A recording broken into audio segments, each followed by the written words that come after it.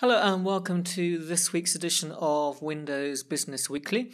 And today I'm going to be talking about Microsoft's Ignite conference and about what's happening with Windows and Active Directory. So stay tuned.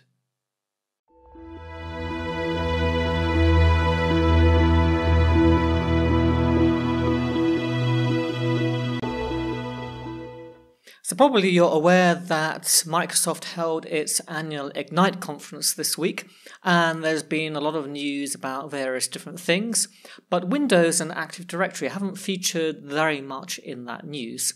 So today I want to talk a little bit about the things that are happening and the announcements that were made connected to those two technologies. So the first thing is that Performance Monitor, which is a tool that's been knocking around in Windows since I think something around 1993, has been reimagined by Microsoft as part of the Windows Admin Center.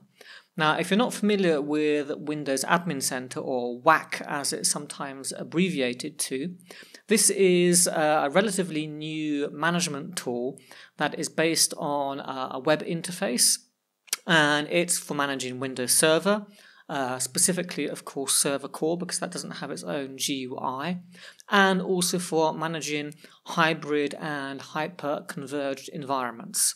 So, for instance, you can use it to also manage parts of Azure and your Windows Server on-premises devices together at the same time.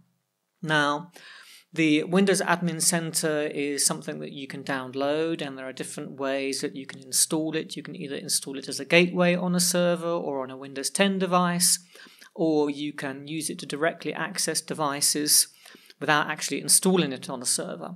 The main advantage it has over the traditional Microsoft management consoles is that it uses HTTP or HTTPS, so it's firewall friendly. It doesn't use the remote procedure calls that the old management consoles use, and of course it's more user friendly, and it's been designed to eventually, I suppose, replace those management consoles, although they are still bundled in Windows Server 2019.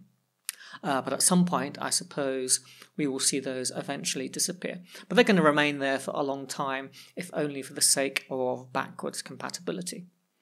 So back to Performance Monitor. So Performance Monitor is now in preview as part of Windows Admin Center.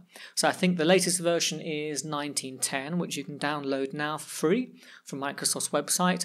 And if you scroll down the list of options for server management, Performance Monitor is now one of those. So basically, you've got all the features that you had as part of the Performance Monitor tool that's built into Windows Server. So you can add counters, and you can also, in this new version, you can create your own workspaces. So you can have different reports and different graphs displayed for different monitoring scenarios. You can have one or more workspaces, for instance. It supports dark mode. It has a modern look and feel. And it's just a very nice addition to Windows Admin Center. And as I said, Microsoft is hoping to replace that archaic Performance Monitor tool with this. So that's now in preview. Go and have a look. What else? So I'm going to talk about Azure Active Directory because, as you know, this is where Microsoft is investing most of its efforts into security and identity management. That's not to say that Windows Server Active Directory isn't important.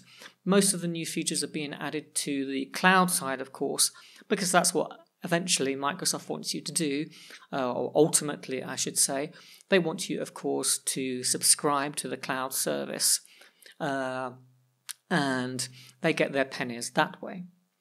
So what's new? Well, the Azure AD service has supported FIDO, so FIDO, security keys for passwordless logon for cloud-only users in preview now for a good few months. I think it went into public preview sometime earlier this year. Now, that's all very well and good, but of course lots of large enterprises have hybrid environments where they're using on-premise Active Directory and the cloud Azure Active Directory. And unfortunately, the passwordless log-on with the FIDO security keys wasn't supported up until this point in that scenario. Well, Microsoft announced this week at Ignite that that is now supported and that will go into public preview sometime early in 2020. So enterprises have that to look forward to.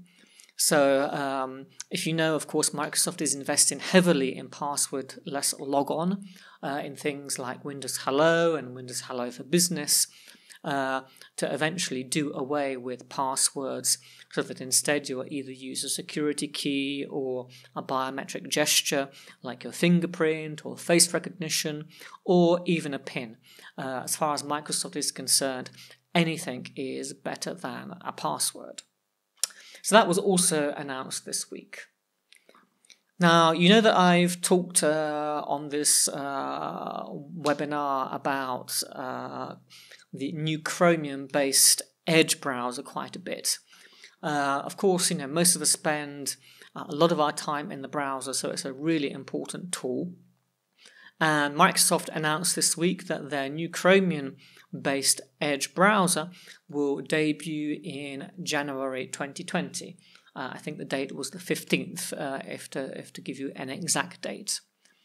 So this is going to debut initially on Windows 10, 7, 8, and Mac OS, but Microsoft is also planning a version for Linux, but that won't come in January. That will come at some point, probably next year as well. So, of course, you know all about this new browser, I hope already. I've already discussed it on Windows Business Weekly quite a bit. I did a whole episode dedicated to collections a few weeks ago. What else can I say about it? Well, of course, because it's based on Chromium, it should be very compatible. You shouldn't need to do very much testing with sites if they work in Chrome. If they work in Firefox, then they should probably work in the new Chromium-based Edge as well. But nevertheless, Microsoft has extended its Fast Track program and its App Assure program so that if you're a customer migrating to the cloud or you're a customer that wants to test application compatibility, then Microsoft is adding the new Edge to those two programs. So if you do, by any chance, have an issue with a legacy web application, then you can turn to Microsoft and look for support, and they will help you to get it working in the new Edge. But hopefully there shouldn't be many compatibility issues along those lines. It has Internet Explorer mode, so you can create an enterprise list of sites that should open or are only really compatible with Internet Explorer, and they will open up in the new Edge in a tab in Edge, but they will use Internet Explorer's rendering engine. So this saves users from having to manage two browsers and to understand, well, do I use the new Edge browser or do I use the old Internet Explorer for this particular app? You can make all of that just happen and use that legacy rendering engine in a tab.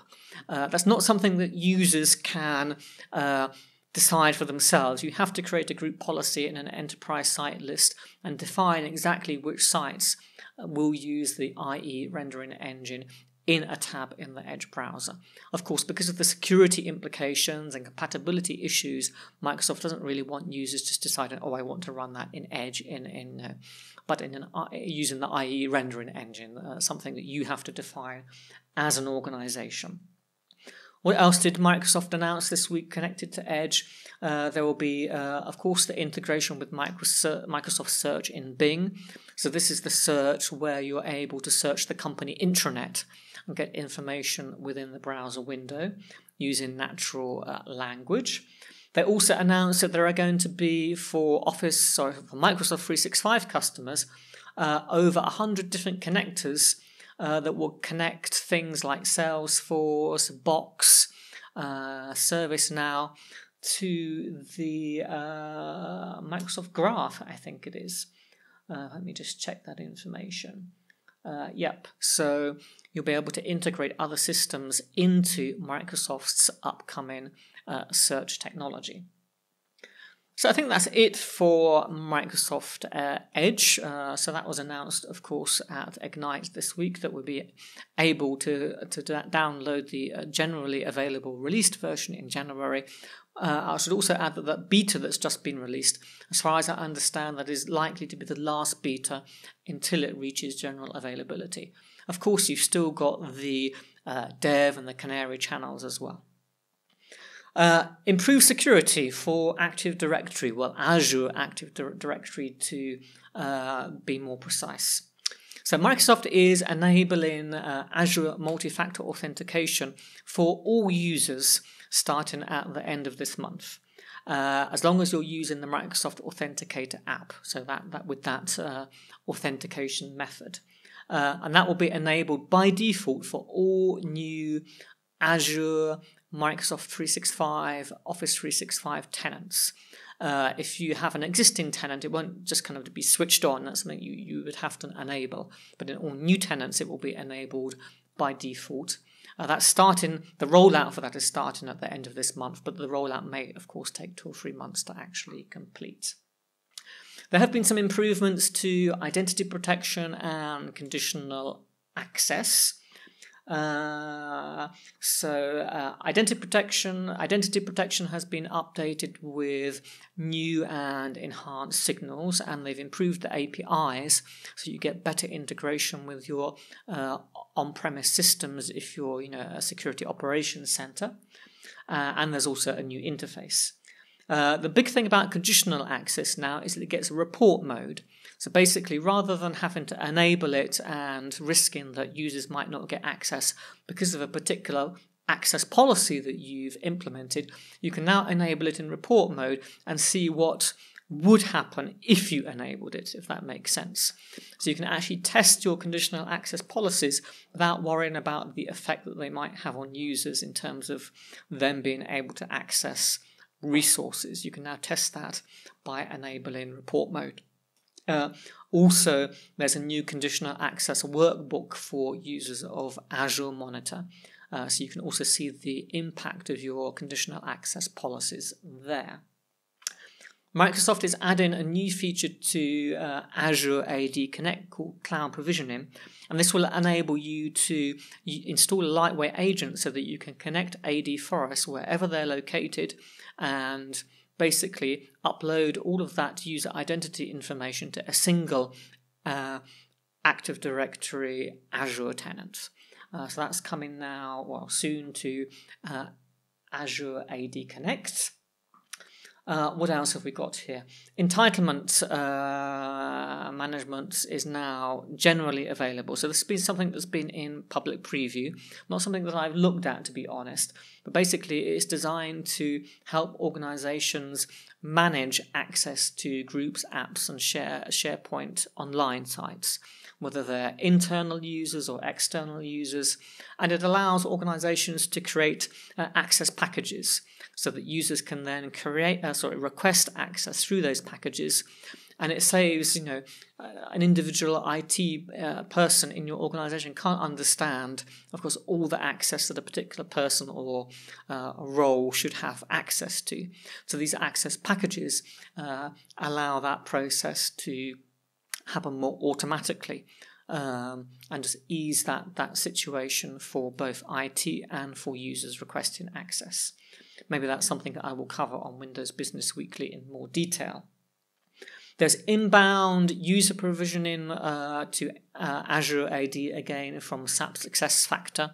So it's an HR management system. So if you're using that, you can now automatically deploy your users in Azure AD from that system. Okay, and finally, today, because I don't want to go on for too much longer, I think it's worth talking about System Center Configuration Manager and Intune. So while this is not strictly Windows, of course these systems are used to manage Windows by lots of organizations. So basically these two systems are now being converged into under one umbrella, if you like, called Microsoft Endpoint Management. And basically, this new product, so MEM, it's going to be called, combines these two management systems And you will still be able to use Configuration Manager on its own. You will still be able to use Intune on its own, or co-manage systems using both Configuration Manager or Intune. But it's just basically to simplify the branding, if you like, around all of these products for endpoint management. So there will be basically bringing all this data from Config Manager into Intune. So there will be like a convergence of all of that data. There will be new actions for seamless end-to-end management of your endpoints.